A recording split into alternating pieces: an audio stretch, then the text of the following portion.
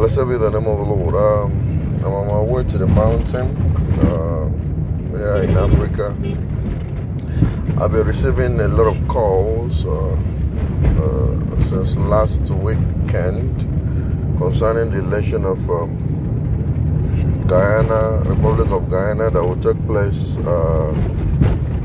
I think it took place on 2nd, which is some hours ago. And for the few people who have spoken to me, I've told them what the Lord said, but I just want to make this video as I'm on the highway going. I saw where the enemy of that country, the reason why I use the word the enemy is because the Lord told me that things are going to be tough after now, if by mistake the Guyanese will return back to where they're coming from, which means I see where results will be hijacked.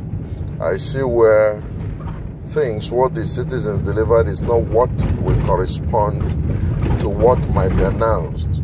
But I ask you people to pray before the result of the election will come out, so that the Lord will grant the desires of that country and peace.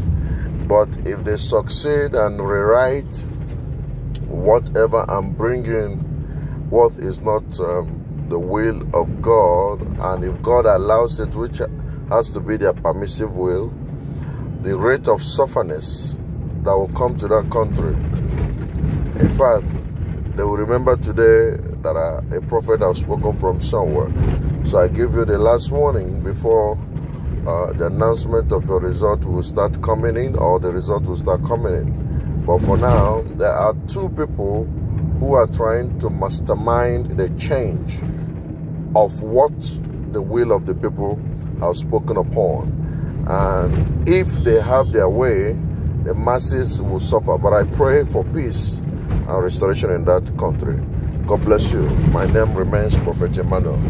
Amen.